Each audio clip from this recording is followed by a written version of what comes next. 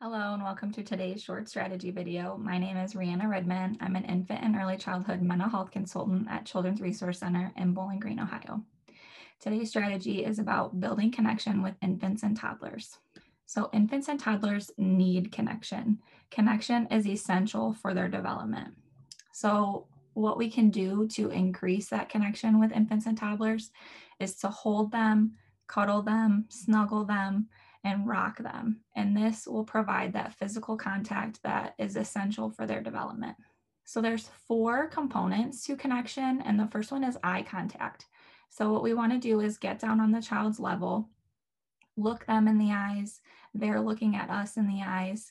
And when we do this, it creates this kind of wireless connection between our brains and their brains. And we're able to kind of transfer or download our calm to them. And so this is something that helps babies to match our emotions, and it helps them to build their skills for empathy. The next component is presence. And so presence means being in the moment.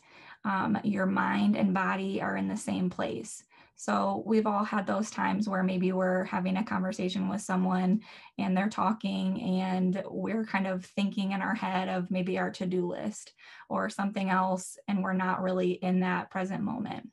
So when we're with infants and toddlers, we really want to be present so that way we can join together and share in that same moment.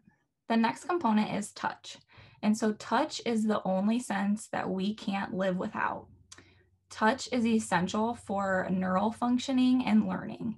So something that we can do to help babies become smarter and happier kids as they grow and develop is we can provide them with that appropriate, safe, caring touch.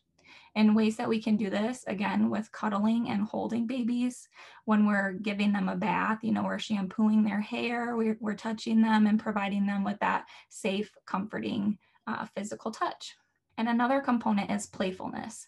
So playfulness builds bonds, it increases attention span, and it boosts social development. So anytime that we can have a playful manner or use playfulness when we are with infants and toddlers, this can be really helpful, again, for their development. This is my resource page. If you have any questions, please feel free to email me at riannar@crcwoodcounty.org. The 4 elements of connection comes from conscious discipline, and the strategy of cuddle and hold for infants and toddlers comes from Devereaux Center for Resilient Children. And lastly, please like us on Facebook at CRC Infant and Early Childhood Connection.